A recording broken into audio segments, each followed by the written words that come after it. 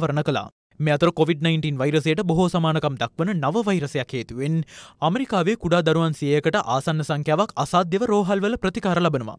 මෙම නව වෛරසය මගින් වයස අවුරුදු 10ට අඩු දරුවන්ගේ ප්‍රතිශක්තිකරණය ශීඝ්‍ර ලෙස හීන කෙරෙන අතර විදේශ මාධ්‍ය වාර්තා කරන්නේ ඊයේ දිනේදී නිව්යෝක් නුවර කුඩා දරුවන් 3 එම නව වෛරසය ආසාදනය වී මිය ගොස් ඇති බව. We're going to turn now to an I-team update. A Queens Children's Hospital says it's seen 40 cases of a rare inflammatory syndrome that has a suspected link to COVID-19. That's more than triple the amount of patients the hospital previously reported.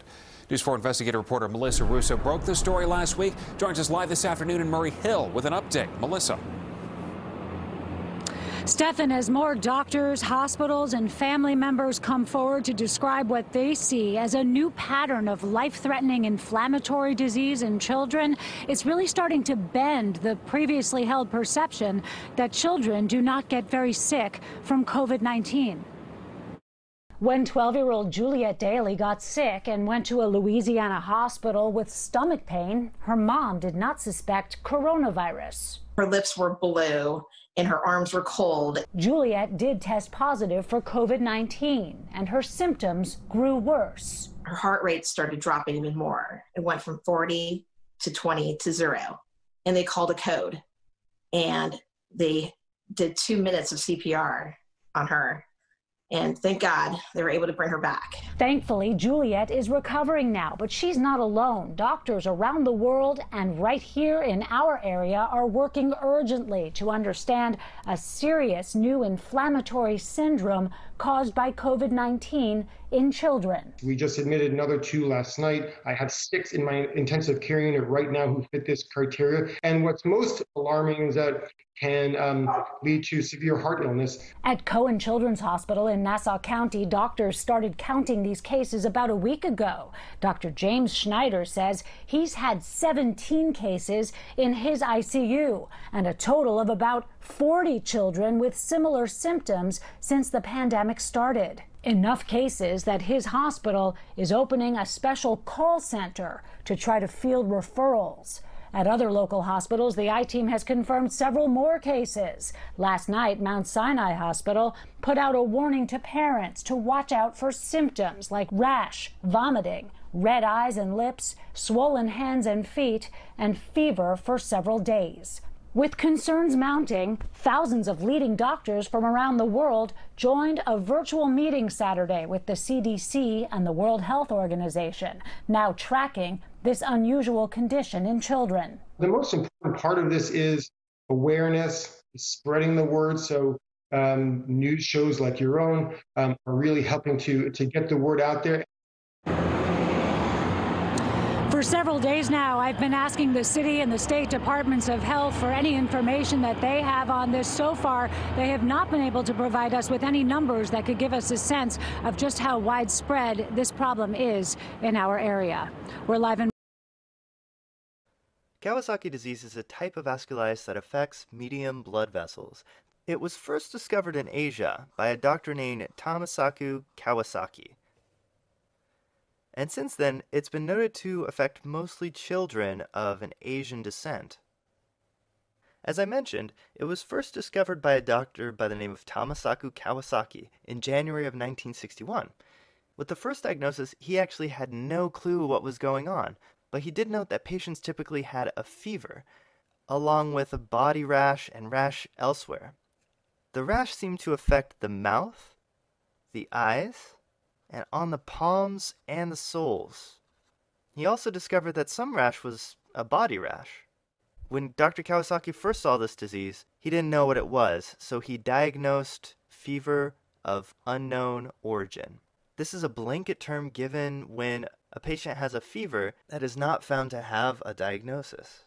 However, after encountering a lot of patients with rash in their mouth, red eyes, maybe on their body, and on their palms and soles, Dr. Kawasaki decided to publish about this disease, and thus we have the name Kawasaki disease today. Now, Dr. Kawasaki stated that since the symptoms were so clear-cut, he felt that they were pretty close to a discovery of the cause. But unfortunately today, we actually still don't understand what causes Kawasaki disease. And the geographic and genetic influences are still really unknown. Now, as the years have gone on, Kawasaki's disease has also been given the name mucocutaneous lymph node syndrome. It's quite a very long description, but it actually really makes sense based off of the findings and symptoms. The word mucocutaneous refers to mucous membranes.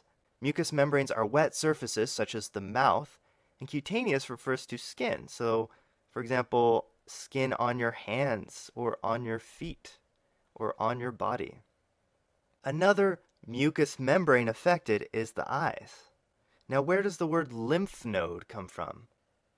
Well, commonly in this disease, you can see swelling of nodes in the neck. These are lymph nodes.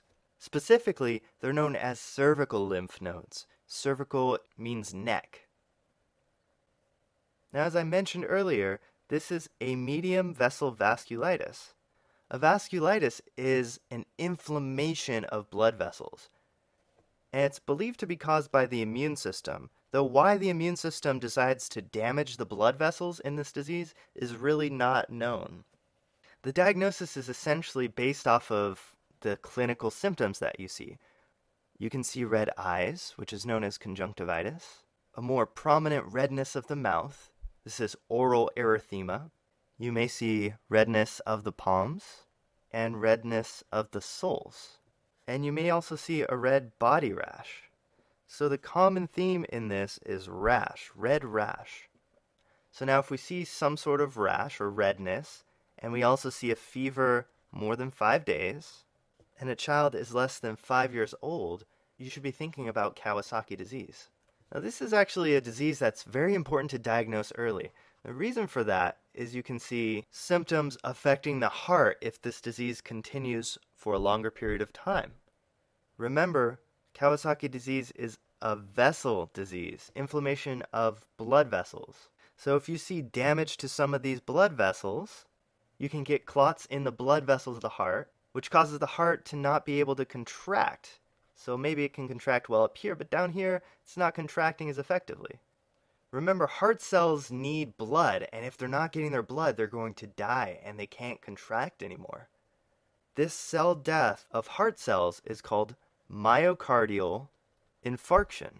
Myocardial infarction. This is also known as a heart attack. Along with myocardial infarction, you might have cell death of the valvular muscles. These are known as the papillary muscles of the heart. If you cause damage to these, you're not able to pump blood effectively out of the heart because the valves are damaged and not functioning properly. Something more severe that might be seen is known as pericardial effusion. Pericardial effusion is a collection of blood outside of the heart. This is caused by blood vessel rupture. Blood pours out of the heart because of a ruptured blood vessel and accumulates around the heart. This is a very serious issue. And so it makes sense if you see a kid with fever who's less than 5 years old and has all these red rashes, you should be very serious about considering Kawasaki disease. Now, since we don't understand the cause behind Kawasaki disease, using a mnemonic may help you remember the symptoms. I like to remember a kid on a motorcycle, a Kawasaki motorcycle, driving really fast. And when he drives really fast, he gets his heart rate going really quickly. And he drives a motorcycle using his feet and his hands. And so this may help you remember the rash on the hands and the feet, as well as the heart symptoms. Remember, it's linked to Kawasaki disease.